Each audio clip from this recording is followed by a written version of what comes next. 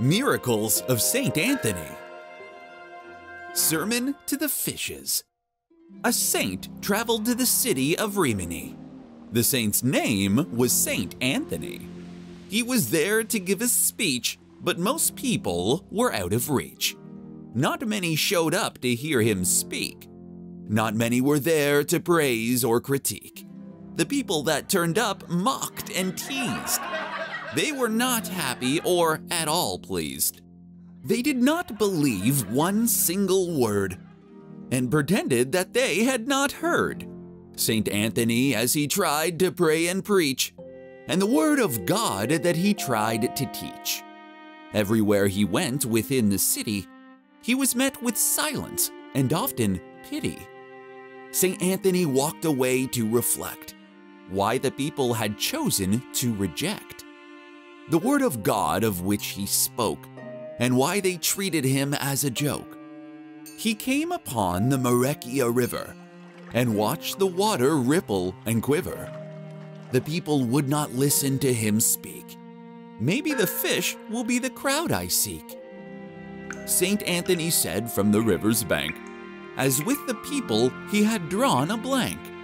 So with a deep breath, Saint Anthony spoke to the fish. Please listen to the words of God, hear my wish. Thousands of fish appeared in the water so clear, with their heads out of the water, waiting to hear. The fish were all in a neat little row, a tidy line. This was surely a gift from God, a sign. They listened to Saint Anthony's every word, and some of the people also watched and heard. The people listened and watched the miracle, as Saint Anthony's words were quite lyrical. After his prayers and speech to the fish, the saint did indeed experience his wish. The people of Rimini who did not believe saw that Saint Anthony did not deceive. Their minds were changed and prayer was found. All the non-believers had come around.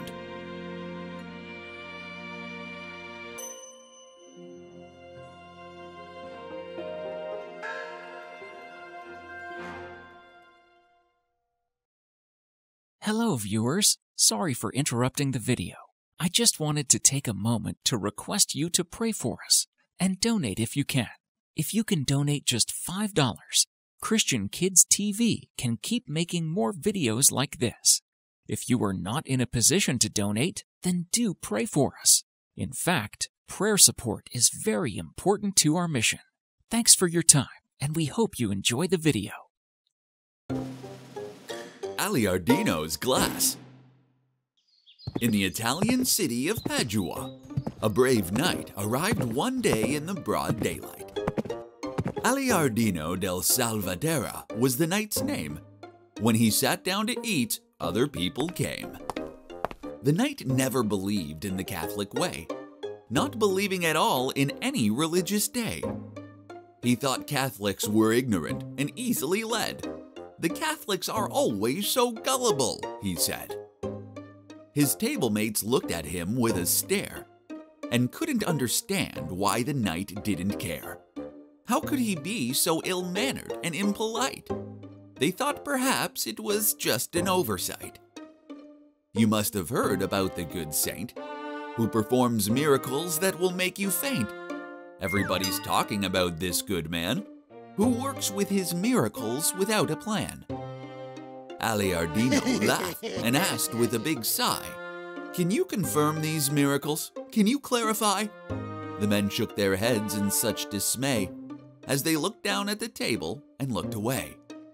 "So you have no proof, no way to convince me, no good saint or miracles to see. Then I must think of a way, a plan, to watch this saint, this very good man." The brave knight drank his wine quick and fast. It seemed in silence that so much time passed. Then Aliardino stood and suddenly spoke. "I have a way to see that your saint is no joke." All the men looked up and stared at the knight, as he now stood up with all his height. "I will throw my empty glass on the hard floor and see if a miracle happens. That's all I ask for." He continued, "If I throw my glass and it does not break, then maybe your word I will accept and take. See if your saint can save the glass on the hard floor. I ask nothing harder and nothing more." Aliardino threw the glass with all of his might, with all the strength of a very brave knight. The glass did not break or shatter or crack, as it hit the hard floor with a loud smack. Aliardino could not believe his eyes as he looked at the glass in total surprise. The hard-tiled floor had broken instead, as the brave knight stood with his hands on his head. From that day forward, Aliardino believed and could not doubt the miracle he had received. Now the brave knight was a Catholic man and said, "I must spread the word as much as I can."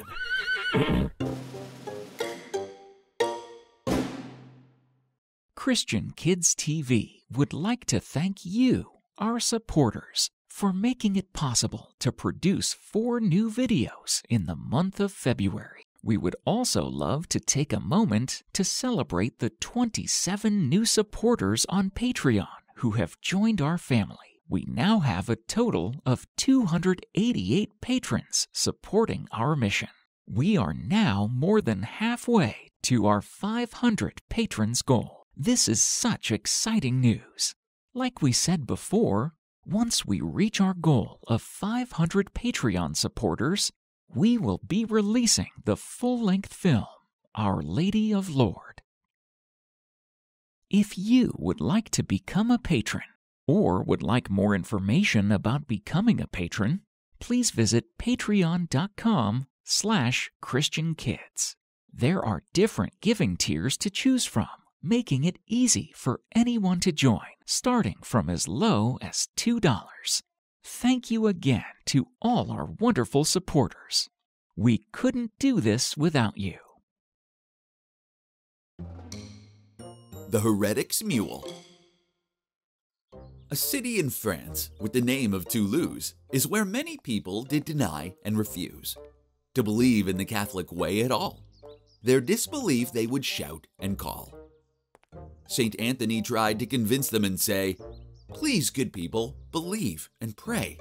But they did not want to listen to his speech or pay attention to the saint preach.